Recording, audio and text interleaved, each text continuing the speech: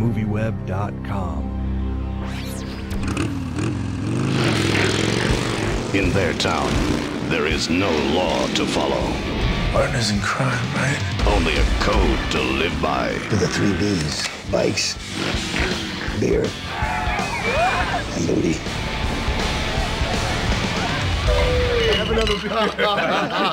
Now, is it true that you sort of created your own look for this character? I mean, you're the one that kind of brought the tuxedo in, right? Who told you that? The press notes I read last night told me that before I saw the movie. It's true. I have no one to blame but myself. Early on when I read the script, I wanted to come up with something that would be kind of different. You know, I mean, the last thing you want to do when you're making a motorcycle picture is have it be predictable. The last thing you want to do as a bad guy is be pretentious. And so I figured if I could come up with something that was going to be a little bit different, then I had enough time to think about it, believe me, because Larry had been talking about this movie for about 2 years. And I thought it would be interesting to wear a tuxedo. I'd never seen anybody wear a tuxedo in a biker picture before. So I went and asked him, and ultimately it was up to him. But he said, yeah.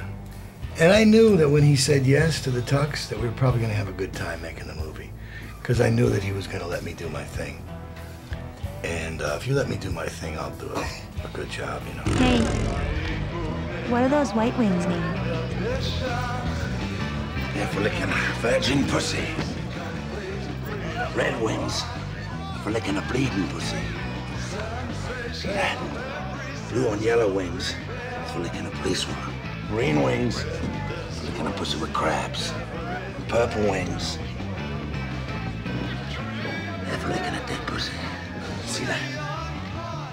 Pill popping, cunt eating, dope smoking, motherfucker. But you know, in a good way. Now I want to know where this idea of the whole wing tattoo come from. Was that just something Larry thought up on his own? That's the script. That's the script. And it's, you know, it's like, instead of carving, you know, like names of people you've killed or whatever, you know, he done it in wings. You know, like scalping people, really. You know, Comanche scalps people, and I have the tattoo wings. Were there any disgusting ones that you that didn't make it into the movie, like a certain color, and they were like, yeah, that's a little too over the top, even for this movie? No, I think the CUNT one was in there. Yeah, it was. Yeah, well, that was the one. That was the worst one? I didn't think that would make the final cut. Well, you tell me about this weapon that you have, this arrow. Harpoon. Yeah, now how did that come about? I mean, how did they go about designing that for you? Well, there's a funny story about that, because they wanted to do like a gas gun harpoon gun. You know, because we're like, what? We've seen it all, you know, and all the boys have got guns, and, you know, and I think the Magnificent Seven, the guy had the knife, you know, and stuff like that. What hasn't been done? Harpoon gun. Oh, right. So the guy, one of the lads, comes up with it.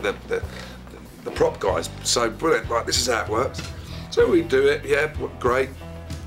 And then we do a scene, and then we're sitting about. So this has got 10 minutes.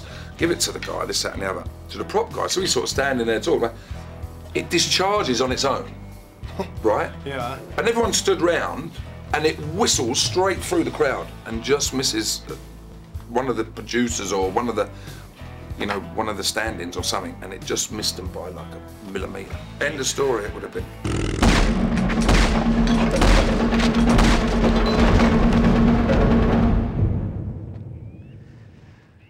Sorry. My finger got stuck. Next time, we share a little.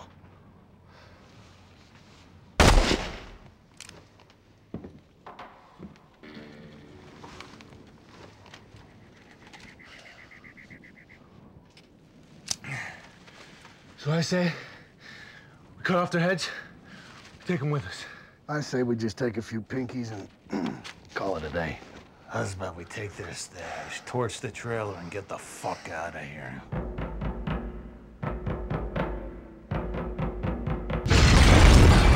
When you sat down to write the script, you wrote out a complete novel for this, right? I actually, it was a novel. It was 400 pages. But what I did was, each page wasn't complete, and I wanted the nothing. Philosophically, the motorcycle movie is nihilistic, and I wanted to actually show you how crazy it was when I was writing this thing. Show you what Quentin Tarantino can make a person do when you get exhilarated by what Quentin Tarantino was saying to you. But I wanted like negative space on the page to represent the nihilism, or let's say the absence of meaning, so that the presence of meaning, which is in a normal book, it's all every page is completely full of words. So it was 400 pages of there was a lot of empty space. There was a lot of nothingness on each of the pages. It was a crazy way of doing it, because I gave it to Quentin, and when he called me, he said, we're going to make the greatest motorcycle movie ever after reading it. So, but he said, why? Because he didn't know that that's what I was going to give him, this 400-page thing, and he thought it would be a conventional screenplay. But he said, that was a little odd at first to get into that, the way you wrote it. But he said, I did. He said, I know I liked it. Once I got accustomed to what you had done, I got behind it, okay? But it took a little while for him to get into it. You get to say some really sexy things. I do. To Pistolero, but he actually is also your director. I mean, what was that sort of like? I mean, did the tension just break after the scene and then he goes, okay, do it this way? I don't know. It was really comfortable. I can't really pinpoint why, but sometimes maybe it's because me and Larry had a relationship before I knew him. He had approached me 2 years before, after seeing a screening of one of my movies called Innocent Voices, where I play a complete different character, a mother of 3 in a shantytown in the middle of the Salvadorian War. And God knows why, but he approached me and said, hey, I think this would be really right for you. So we developed a relationship for 2 years, and he talked to me about this project, over a couple of years, a couple times. So when I stepped into this world and we started working together, there was already a great level of trust. So there was very little to be worked out as we went. More this way, more that way. Great, do it again. Okay, done, moving on. In a 3-week shoot, you don't get 5 takes to try all different things. You get 1 or 2 and you better just get it right there. That's it. So he just allowed us, the best thing he did with me was just give me the confidence and allowed me to do what I wanted to do.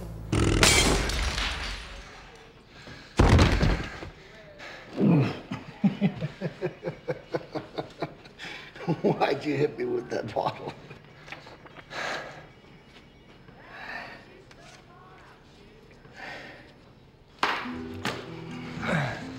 Over a beer.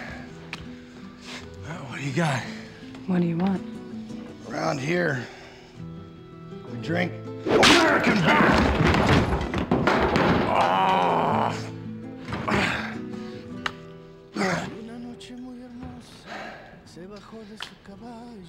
American it is. Now, you've ridden a lot of bikes before this, and I want to ask this because Eric's not here, but he had to ride this Indian, and those are pretty difficult to learn how to maneuver when you've never been on a bike. It's a very confusing bike to ride, and God bless him, because he wasn't really a motorcycle guy, and yet he's given his part in a motorcycle movie, so he kind of had to take a pretty fast course in bike riding. And to his credit, he did. He learned how to ride it, and he did a good job. I've been riding since I was 10 years old, so it was all fun for me. So you're pretty familiar with that type of bike and what the Well, sure. Everything's on the wrong side, and it's kind of goofy. And Dennis had to ride one too. His had a sidecar on it, and he's 71 years old, and he's running circles around everybody else. So if you're gonna do a biker movie, I suppose you better know how to ride one. It's not something they can CGI. Michael Madsen, Vinnie Jones, with David Carradine and Dennis Hopper.